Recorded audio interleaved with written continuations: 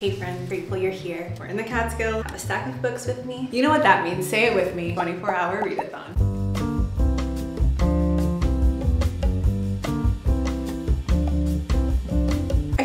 Gonna be a little tradition between you and I. It is one of my favorite things to come out here and just put my phone in a room far away and just hunker down and read. Currently in the Catskills, currently in New York in general, it has been raining nonstop. Last week we had really bad flooding. I will say I was a little scared to come out here because, and I'm gonna knock on literal wood, but if it gets too windy, sometimes the power gets knocked out, but I took the risk. I put it all on the line to just come and read out around colorful trees and nature. So I do have a bunch of books with me. I'll quickly go over them. I will probably not get to this entire stack, but I have a bunch of teenies here. And I was really excited for Teenies Week this year. It's one of my favorite things. Towards the end of the year, Jess would host this like Tiny's readathon, and it was sort of the last little push towards getting to that arbitrary goal that we all set. But it's also a time to just like focus on the novella as a form, and it's like the highlight kind of my reading year. So for some reason in my head I thought it was in November, and then I was like, no, it usually happens in September, but I've been pretty inactive on IG, so I hope everything's okay. I think the other Jess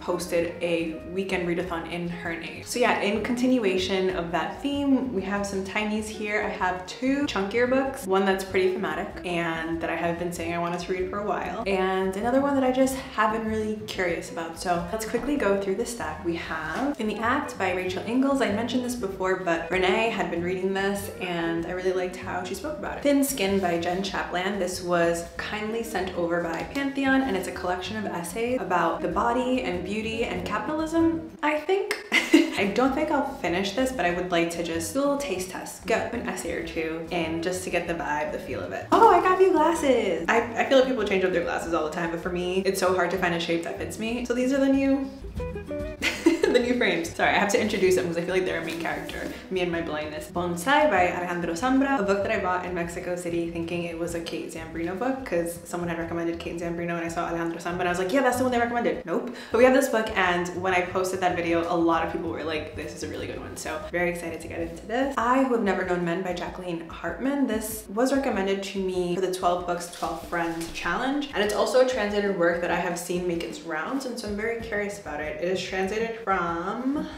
French. Yeah, very excited to slip into this one. I feel like I started this one and I tried to start reading it right after I read Women Talking, and it felt too similar and I was like, I can't do that again.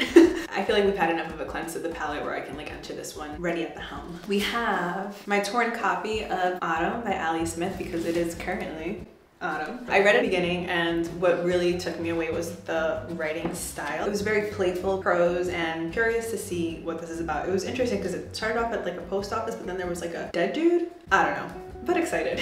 We have Annie John by Jamaica Kincaid. I feel like this is a tradition, but also I feel like I need to do a Jamaica Kincaid during a 24-hour readathon. I didn't do it at my last one, but the one before that we read Lucy. So very excited to get to Annie John. Tell Me How It Ends, an essay in 40 questions by Valeria Luiselli. Yeah, I don't think this year I've done any Luiselli, which is, I was gonna say out of character, but like I just found her like the year before the last.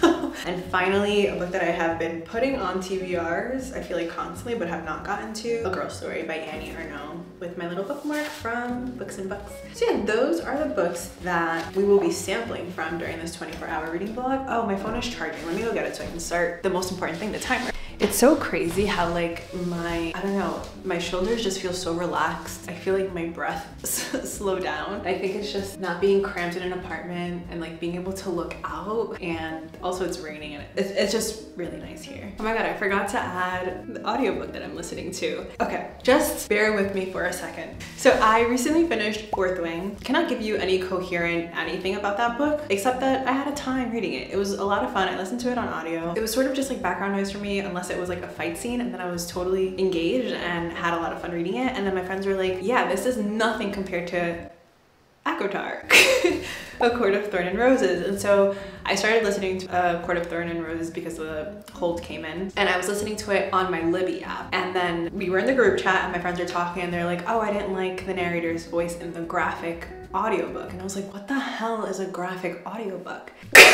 Have you all heard the good word about the graphic audiobook? Oh my god. Sent me the sample of the graphic audiobook. You hear the babbling brook, you hear the crunching of the leaves under their feet as they go. There's like music in the background, acting, and it is such an immersive, fun listen. I feel like I have just discovered a whole new world. So I have been thoroughly enjoying A Court of Thorns and Roses. I listened to the first part of the graphic audiobook and purchased with my own coin the second part because Audible only gives you 1 credit a month. And so I will be listening to the second part of A Court of Thorns and Roses. Who would have thunk it? That is the wild card that I hadn't expected in my 2023 reading landscape, but here we are. Very, very riveted by acotar. It is definitely better written than Fourth Wing, and my friend Mish was saying that she thinks that the writer from Fourth Wing, what is it, Jessica Yaros, is that her name? Had read acotar before and then just like got on her manuscript. Because even like the terminology they use, like at one point in Fourth Wing, she uses the term like, my eyes grew so wide my brows touched my hairline. I had never heard that before, and the first time I heard it I like cackled because that's such a mental image. And then she kept using it, and then when I started listening to acotar, I heard that and I was like, oh, is this the fantasy version of I let go of a breath I didn't even know I was holding in like romances? And she was like, no, I think that lady just took it from acotar and put it in her book. But yes, we are listening to acotar, so that's like the last little book on this weekend's reading stack. Let me get the timer. So we are currently at 0. Oh, which one should I start with? I think we are going to start with Homegirl Jamaica. So book has been selected, timer has been set. Let's do this.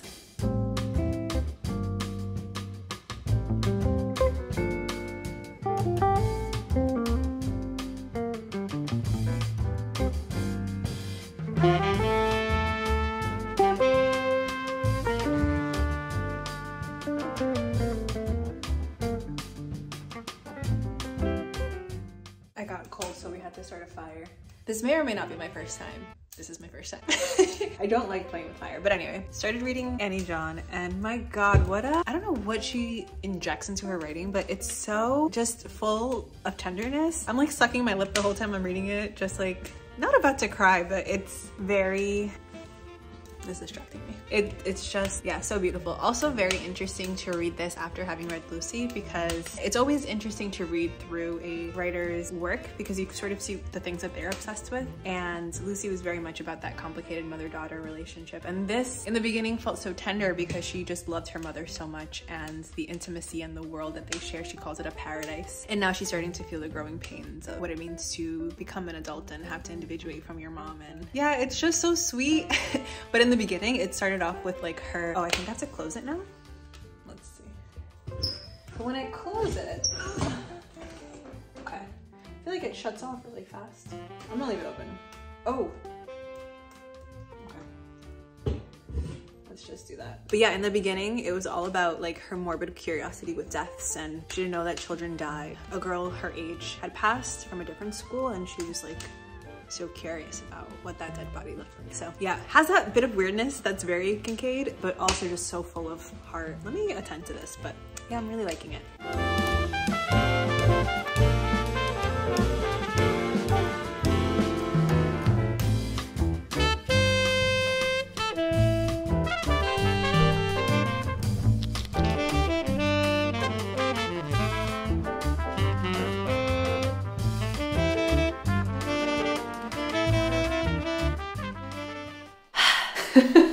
We are 5 hours into the 24. I just finished Annie John. It took me a bit because I was crying. Is my brain mush right now? Yes. Should I be trying to put thoughts together about this book immediately after finishing? Absolutely not, but I need to set this aside and not talk about it for a bit. So this is a story about Annie John. She is, well, it starts from recounting her relationship with her mom when she's younger, and she describes it with so much warmth. It's like a love full of affection and wonder and magic. There's a lot of like full body weight and leaning and hugs, and it's just so tangled and affectionate. It's interesting because in the beginning, the book starts off with like this morbid curiosity about death, and I think think as we see Annie get like physically bigger, taller, there is this sort of like fracture. It's not just Annie getting physically bigger. The ways that love between a mother and a daughter sort of shifts and transforms as a young child becomes a young adult. And I don't know if this happens to everyone, but I definitely, from the women in my life and just like my own experiences, there is this sort of just like tightness and closeness, and then this, yeah, there's like this fracture that happens, and then there's just so much anger and there's so much pushing away. There's a death of something that happens. So this was really, it was hard, but I think it's also fascinating as like a study on Kincaid because she just seemed to be very obsessed, or from the two books that I have read, Lucy and this one, it's really curious. I remember in A Lost Daughter, Elena Ferrante talks about how your child takes like all of your qualities and makes a parody of it, just how difficult it is to see parts of you reflected in this little human and then see that human individually. I'm trying to understand, because we see this distancing from Annie and her mom, and you can see Annie's point of view, but I didn't completely, or I was trying to understand mom's point of view. And I think it's also really interesting that books earlier on focused on mother-daughter relationships, but from the perspective of the daughter, and now we're sort of getting that perspective of the mom, and that is really like, it's an interesting perspective for me. But yeah, this was really heartbreaking. I think with Lucy it was like a clear understanding of that divide, but this was far more like ambiguous and so more realistic and so more affecting. I like couldn't stop reading it, but also heaviest experience reading it. Yeah, it's just full of like mourning and anger, but not so much anger, just, yeah, it's kind of like when you have a growth spurt and you're just like trying to make sense of this new dimension and feeling not at home in like the previous iteration of your role as like a child, and but also embodying that new person. I don't know, it was good, but it was I need levity, and I don't know that I brought levity. That was not a good book to start with. I loved it, but not a good book to start with. So this, what is this about? Okay, I think this is about like an experience with an older dude, that doesn't seem as heavy to me. And then this, what is, oh, Trump era? This is too heavy. Definitely not reading this one right now. This one, maybe I'll do Zambra. Let's see. Okay, Julio and Emilia, two Chilean university students who are seeking truth in great literature, find each other instead. They fall together, drift apart. Okay, love, art, memory. This seems like it'll pull me out of what could be a very dark spiral. And this, I feel like this might also be pretty light. Ah, Infidelity, my favorite. So we're gonna do this and then this next. It's been like pouring out like on and off, which has been really nice. Oh my gosh, in the book she was talking about this like, dark thing that forms in her chest and like grows, and I was just like, ripe, Sula, I feel it in myself. But anyway, I wish I could like take a walk or something, but I guess we're just diving in. So let's start this one. Timer will continue.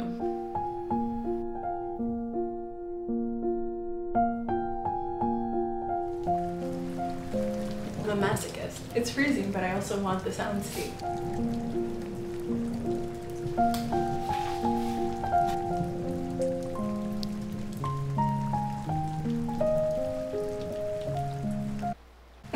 I just read the first line. This is not light. First line says, in the end she dies and he is alone, although really he had been alone for some years before her death, before Emilia's death. No one's supposed to die. This is supposed to be the light read. Is that what they mean when they drift apart? Someone dies? I don't know. I mean, it's short. It's 76 pages. All right, we'll do it. I'll power through. Okay, no, it's good, it's good.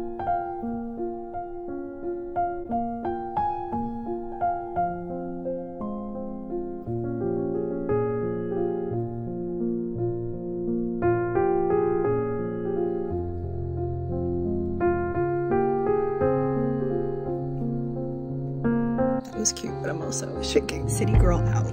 We went back inside.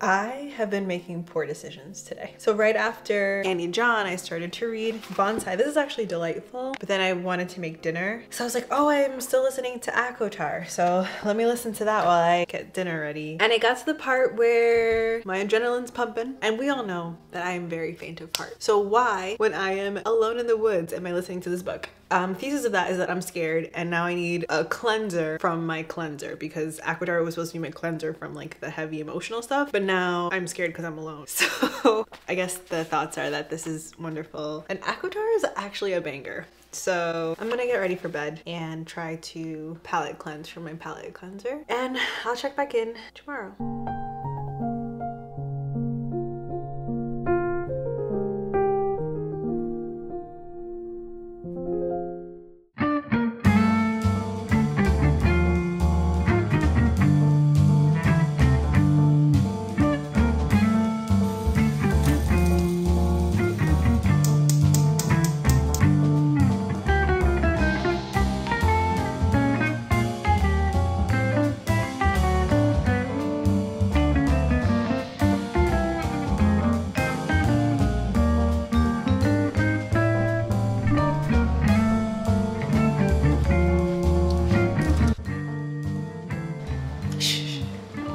They're all saving her.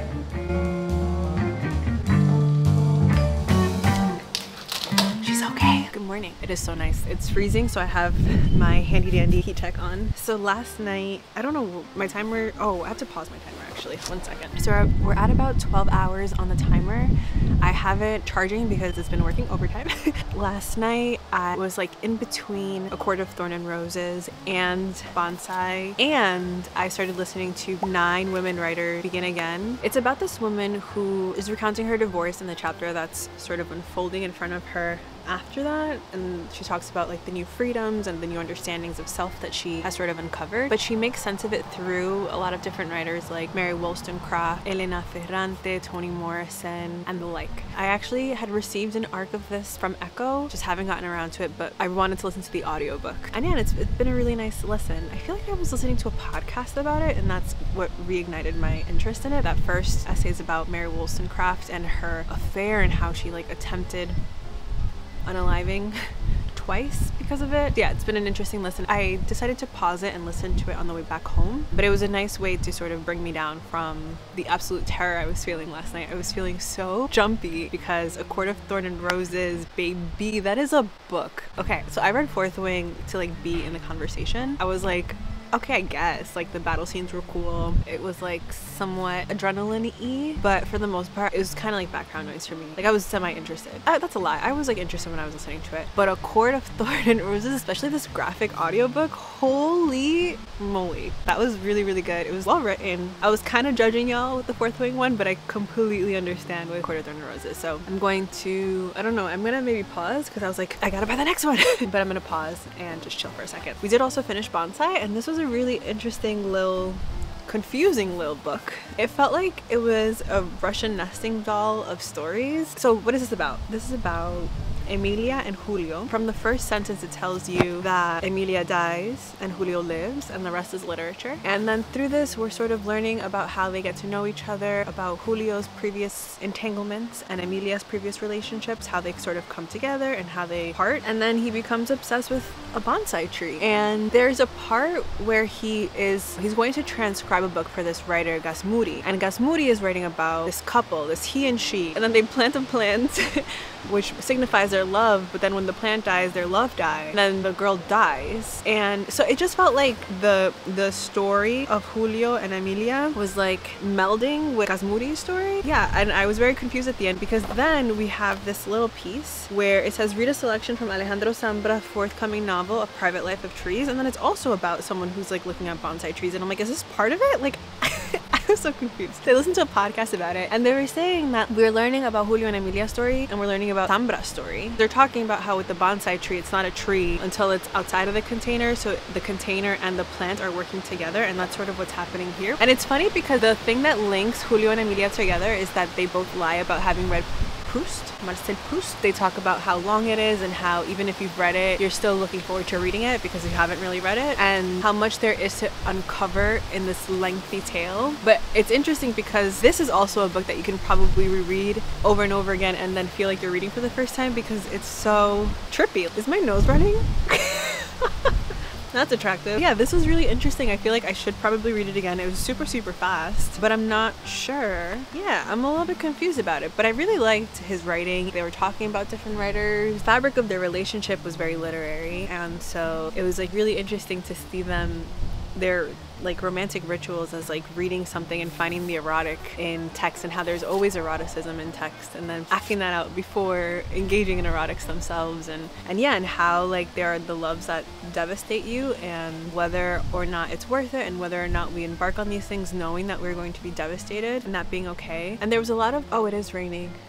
Let me run inside. But there's a lot of falsity while seeking truth, and it's also like literature seeks truth. I don't know, I don't think I made any sense here, but this also didn't really make sense, so but I'll probably read it again. It was very interesting. I'm super curious now to read the Chilean poet. I was reading an article that said, is Zambra, is his work gimmicky? It's funny because people say like a lot of his, like I guess he has another book that's in the format of multiple choice questions that mimics like a Chilean entry exam, and people were like, yeah, and then this one, and then they talk about the Chilean poet being far more conservative, and I was like, maybe I need, or far more traditional, something like that. So yeah, I'm very excited because the writing was beautiful. I really enjoyed the writing. Yeah, so I am going to run inside because it is drizzling, and I'm going to pick up Rachel Ingalls. Yeah, I'm gonna read In the Act. Let's get that, and then I'll see where we're gonna go from there. It's been a fun reading evening. I'm glad I finished A Court of Thorns and Roses because I don't think I could have done another night of that panic. But yeah, let's go get the other book. Can I also tell you like a funny secret? Not a secret, but I think I mentioned this, but the graphic audio for A Court of Thorns and Roses was really good. But whenever they would have scenes where people were like kissing or making out, the grunting was so obnoxious.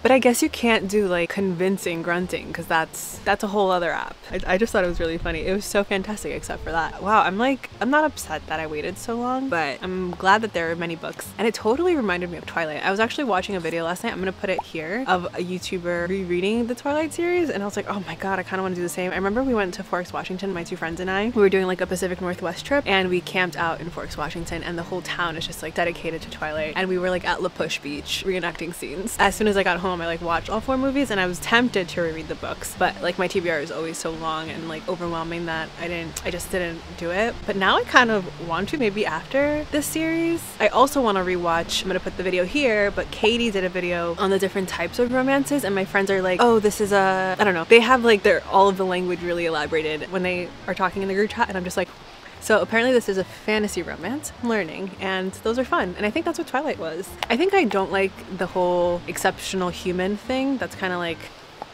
you know, but yeah, it was a lot of fun. So anyway, let's get to reading.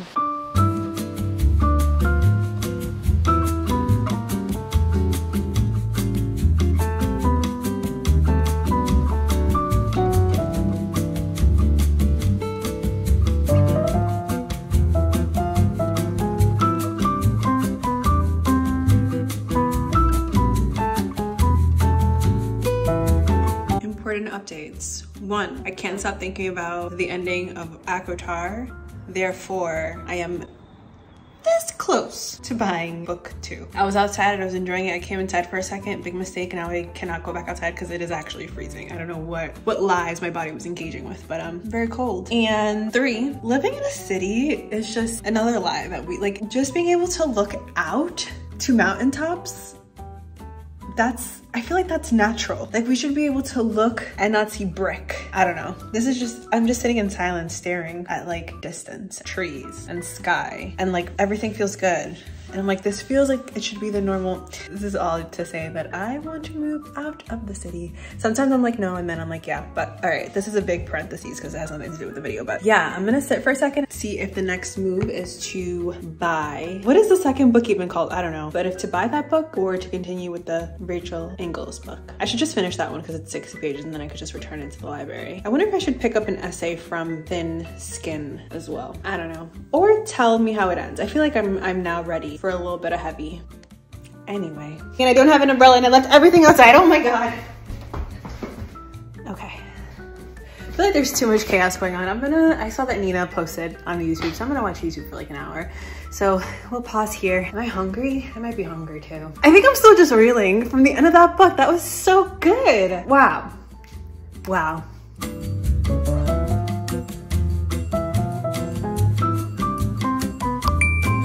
It's done. But why is this already at 1,000? What happened to hello? How are you? Oh my God. I do vow to not make this an acotar reading vlog though. So this is gonna be the last time you hear me talk about it. I'm gonna keep my timer going because we are reading. I'm gonna make lunch and then I'll check back in once I pick up Rachel Ingalls.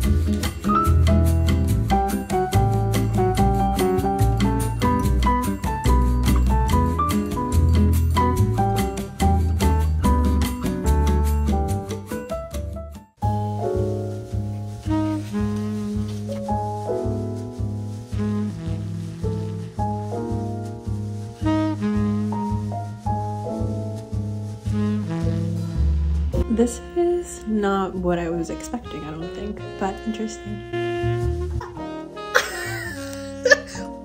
Oh, this is definitely not what I thought when I read the blurb. Wow, okay.